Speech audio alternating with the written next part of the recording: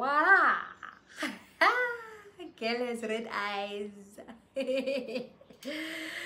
Oh, I have red eyes, guys. Oh, love, love. 'Cause I'm beautiful, yeah. When I'm with you, no question that this girl's too because I'm beautiful. Hey guys, welcome back to my YouTube channel. My name is Karabalitwalo, and on this channel we are discussing and doing all things pro-life. If you haven't subscribed, kindly click the subscribe button, like the video, drop a comment in this comment section, and share the video if you can. So in today's video, I'll be doing a solo sip and paint, and then we'll also have a small chat about unpacking your identity. So as I will be painting, I'll be just having a conversation with you guys. I hope you guys enjoy the video. Stay tuned.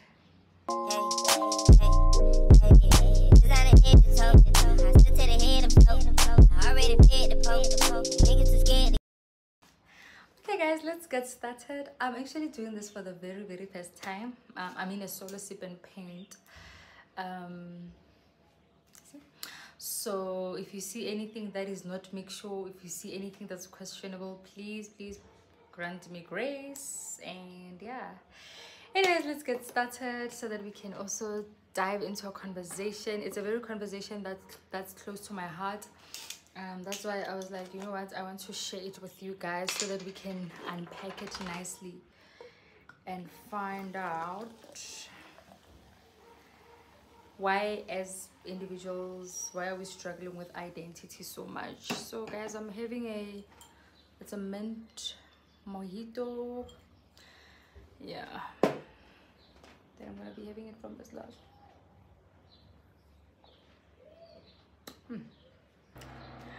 Okay guys, so now we can dive into the conversation. It won't be a long conversation. You guys, I need to get a mic. I actually have a soft voice, so whenever I have to raise my voice, it becomes much of a strain, you know. But anyways, I'll try my best to lift my voice so that we can zwana rekwani ne. So yeah, so I want us to discuss, I just want us to unpack our identity. I hope this video helps someone. I really hope my videos really do help someone. And the lighting is not so good. It's actually late. It's 17:21. It's 17:21. And when it comes to the issue of identity, I've learned that, like, as people, we identify ourselves. For example, if someone asks me, who are you, the first thing I'd be like, yo, my name is Karabo, and then I would list my qualifications, I'd list my achievements, and you know, I studied where, this is what I'm currently doing. I think it's natural for all of us to always define ourselves like that. And then sometimes we would be like, I'm a mother, I'm a wife, I'm a sister, I'm a daughter, you know, all those things, all those roles that we play in our society. I'd be like, I'm a philanthropist, I'm a journalist, whatever that you do, you know. That's well and good, but now the problem starts when you attach yourself to those things. Because say for instance, you describe yourself according to, let's say you're like, I'm a lawyer and everything like that. So what happens the day that lawyer title is taken away from you? How then do you now redefine yourself? How then do you now unpack your identity? Oh, God forbid you're a mother, you lose your child. How then do you say, I'm a mother? So that is no longer there. So that's why it's important to always find out your purpose and define yourself into your God-called purpose, because the word of God says that we are called for works, you know, we are God's workmanship, created for his own works. So that's why it's important to know why God called you into this earth, so that you can define yourself according to that purpose, you know. I want to look at my Canva, but at the same time I want to talk to you guys, you know. So yeah, so like I was saying, you know, you need to find your God given purpose, so that you are able to identify who God has called you to be, so that you don't also fall into the trap of people defining you, because people are very quick to define us, guys. Your people are very quick to define us. I remember once I was having a conversation with a friend of mine, and we were like, but why do we like defining people according to their flaws, or something negative about like their negative past? Why do we like doing that as people? Because sometimes you find that maybe you once did something back then, eh? And then now all of a sudden people are what's that, people are what do you call this, people are defining you according to what you did. Maybe something that you even did in primary school, you know, maybe you once stole like a sweetie when you were young, and then now people are defining you according to what you did when you were still young, you know. And then you are now like 30 years old, and then people are still saying, man, Karabo, man, the one who once stole a sweetie in the tuck shop. So I was like, but why do we do that as people? Because I mean, it's not good, you know. It's not good for us to do that, because God has given us an identity. That's why it's important to know who God says you are before people start defining you according to who they deem you to be, because you will now fall into the trap of like having people on social media identifying you, or people in your workplace, or people in your society, you know. That's why it's very, very easy to fall into the trap of like cyberbullying and stuff like that, because when you're being cyberbullied, no matter who says what about you, you are able to come back and be like, but that's not who I am, you know. That's not how God defines me, because what's important is how God defines you. Because some of us we even grew up in families where our parents were talking down on us. Maybe let's say you did an assignment in class, and then your parents were like, ah, you didn't do well, and then you grow up with that thing. Hey guy, your peers at school are doing this, and this is quite common in our Black community. So as you grow up as a person who wants to do better and who knows better, you then know what kind of words to not speak over your child, because now you are not going to now come to your child and say, oh, other kids are doing well. You know that, okay, there's an issue that my child is struggling with, and I need to help him, you know. So it's very, very important for us to know our identity. And I love the Bible, because one thing about me is that the Bible is the highest authority in my life. Like, as a person, you must have like an authority in your life, you know. For example, in law, we have the Constitution as our highest source of the law, you know. So like there's an authority in terms of how the law is governed. So even as an individual, you must have like the highest authority, like what governs you, you know, what governs the principle, the life that you live, the things that you do, your belief system, what governs it.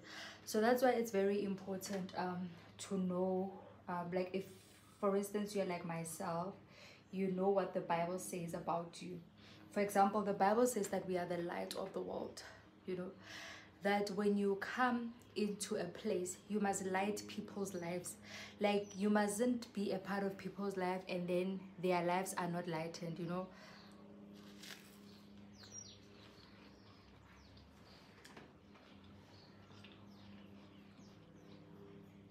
People must be lightened by the conversations that they have with you.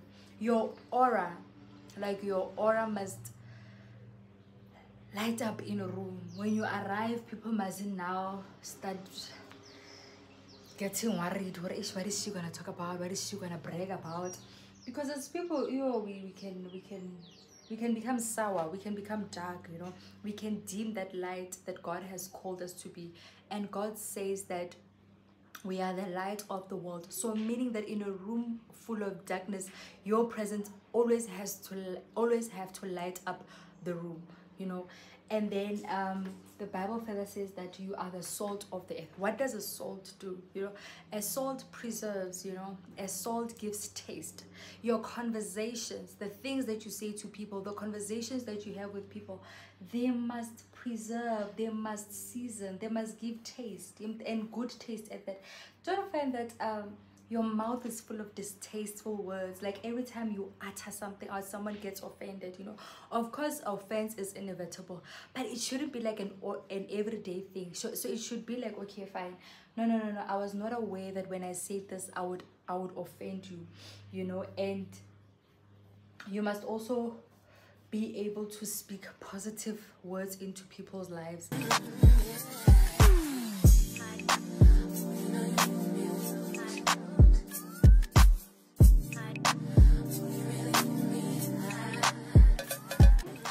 My painting, guys. Is it cute?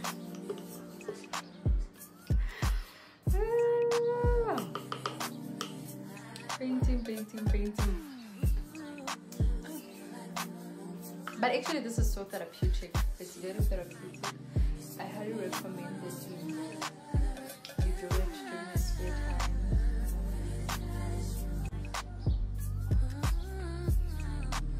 I don't know why I drew this face, but that's how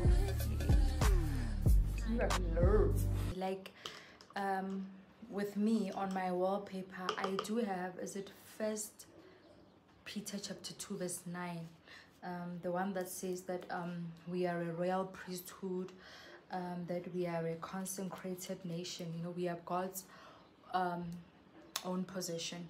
I really love that scripture because it reminds me every day of who I am. It says that we are a royal priesthood. Like, guys, one thing that we need to know is that we are our own priests. Before you get a priest at church, before you even get a prophet elsewhere, always know that you are the prophet of your own life. The words that matter the most are the words that you say to yourself, not the words that someone else come and say to your life. Your pastor can go, or your priest or the prophet can say to you, you will succeed, you are the head and not the tail.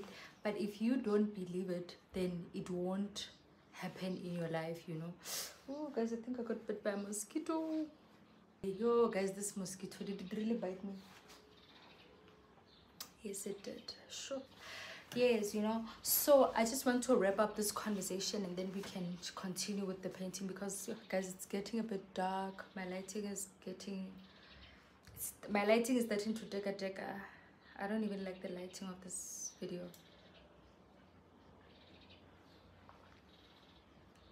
But anyways, you must also know that no matter what people say about you or say to you, it doesn't override what God says about you. So I want us to always operate in the highest way in which we can. Hey, these paintbrushes. In which you can define yourself, in which you can define yourself. But number one, you need to find out God's purpose for your life, and then start operating from the definition of who God says you are. Once you have found your purpose, or even while you are still searching for your purpose, find out what the Word of God says or who the Word of God says you are. Then in that way, you won't really always have to define yourself according to your appearance, according to your success, according to your position at work, or your position in society, or according to according to your race and everything, because a lot of things change in between. Your position can change today, your position can change tomorrow, your weight, your appearance, your skin color. We are BBL, we are bleaching and stuff like that. So all those things can change. That's why it's important to know who you are in Christ before you fall for any other person's definition. Yes, guys. So that's why I remember in my first video, yeah, Get to Know Me, when someone said to me, what do you do for a living? I didn't want to define it to my corporate work. I didn't want to define it to my 9 to 5, because I'm also a servant of God. I serve in the house of the Lord. I serve in my community. You know, I serve in my family. I'm a servant, you know, and that's also my identity. When someone asks me that I serve, even in my workplace, guys, I serve everywhere I go. I make sure that I serve, you know. So it's not that's why at least I just gave you an example of like how to define yourself according to who God has called you to be. Yeah, guys, that's actually my conversation for today, while I finish off my painting. And then, but I'm sure you guys can see the progress, né?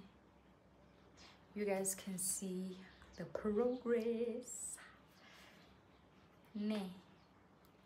Yeah, it's a sip and paint, guys. Sip and paint. Like a glance from the past, you can see the dark. In the frame, you're the poster on the wall. My dreams, you the prince, and I'm the car. Fairy tales, I'm not used to. The final product. Voila! Girl has red eyes.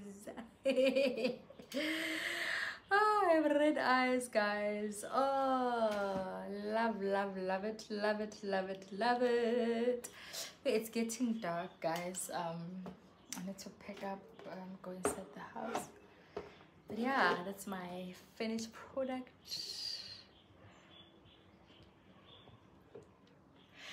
Anyways, thank you guys for joining me today in my little chat, as well as my sip and painting. It was really lovely doing it. It was very therapeutic. It was refreshing. It was everything I needed actually after a very hectic week that I had. Yeah, you guys, the mosquito. I even went to fetch this because they are having a feast. But anyways, guys, thank you so much for watching.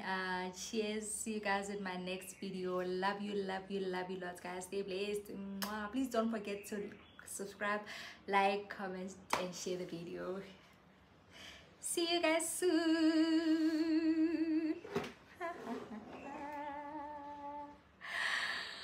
Love you.